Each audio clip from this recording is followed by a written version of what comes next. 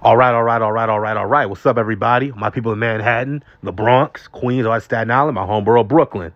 This is going to be a relatively quick video, but I was watching First Take, and they were doing a topic in which Scottie Pippen made some statements about Kevin Durant and say how LeBron's a better overall player than him. He's a better team player than KD, and KD's just a great scorer and shooter. And KD took offense to that and fired back some shots at Scottie Pippen. He brought up how in 1994 against the New York Knicks, Phil Jackson drew up a play for Tony Kukoc to take the game-winning shot. And Scottie felt disrespected by that, so he decided to sit on the bench and pout like a little bitch. As we saw in The Last Dance. But, it is what it is. But, so Scottie Pippen decided to fire back by saying probably one of the dumbest things I've ever heard an NBA Hall of Famer state. Scottie Pippen stated LeBron James won championships without any help. That is some stereotypical bronzexual bullshit if I've ever heard it. LeBron won without help. Let's just, are you serious, Scottie? Look, I know Scottie's been going through it the last couple of years, the situation with his wife, Larsa, and, his son passed away earlier this year, and, he was very upset how he was portraying The Last Dance, even though it was completely accurate. But whatever. Scottie's been going through it. And I think being out there in California, living in California, is not helping him. I think Scottie need to get the hell out of California. He needs to go back to Arkansas or wherever the hell he's from. But are you while I was watching, I was like, Scottie, are you serious? Scottie, you can't be serious. Let's just go over through some of LeBron's teammates in his championship runs. Obviously, you see here Chris Bosh. Chris Bosh is going into the Basketball Hall of Fame this year. And in fact, I did a video on it.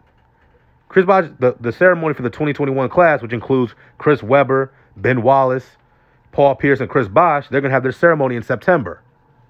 Chris Bosh is a Hall of Famer. Dwayne Wade will be a first ballot Hall of Famer.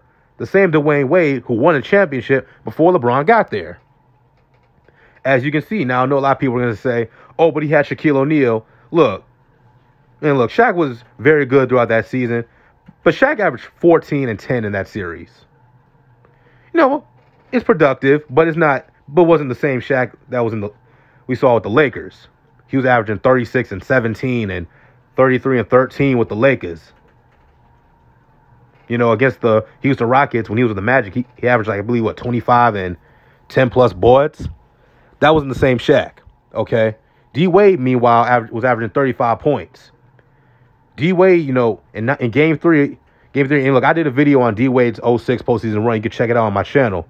But D Wade won Game 3. He hit a bank shot to give him a 98-96 lead, and then blocked the Mavericks inbound attempt to win that game. And they were down 2-0. Then Game 5, he hit 2 clutch free throws to give him Game 5 and a 3-2 lead. Then Game 6, he dropped 36 points, got some steals and an assist, and they won Game 6 in the championship. Okay? That did happen. That's a fact. Okay, so that's a second Hall of Famer. You know who else LeBron played with? Ray Allen. Now, of course, Ray Allen was past his prime when he got there. Okay, so that's definitely fair. But this is the same Ray Allen who hit the greatest shot in NBA Finals history. The greatest clutch shot, three-pointer in NBA Finals history.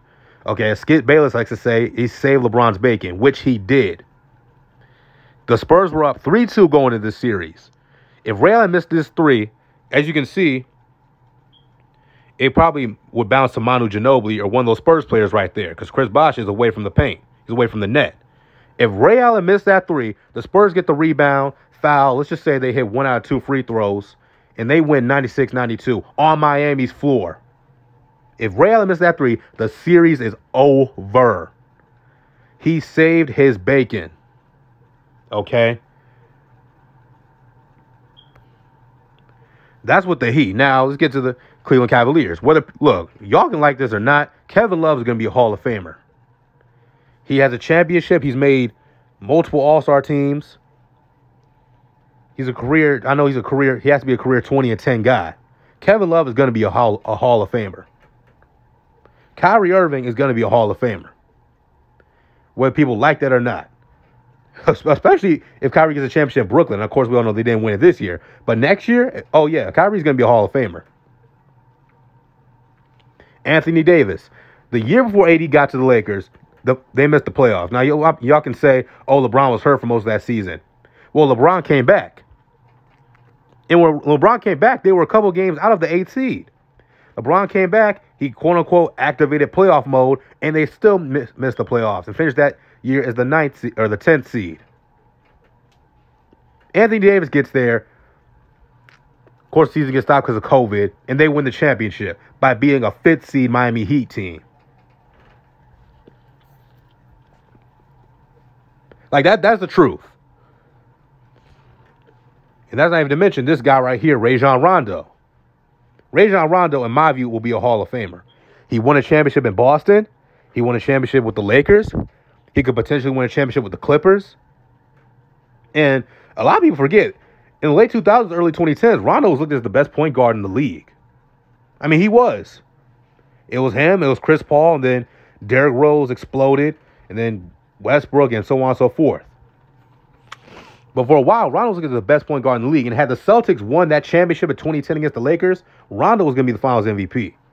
Rajon Rondo, in my view, will be a Hall of Famer.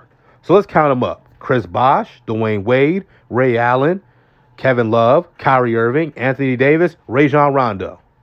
That's 7 Hall of Famers. You want to disqualify Rondo? That's your business. But that's still 6 Hall of Famers. And this dude, Scottie's going to say LeBron won championships without help. Are you serious?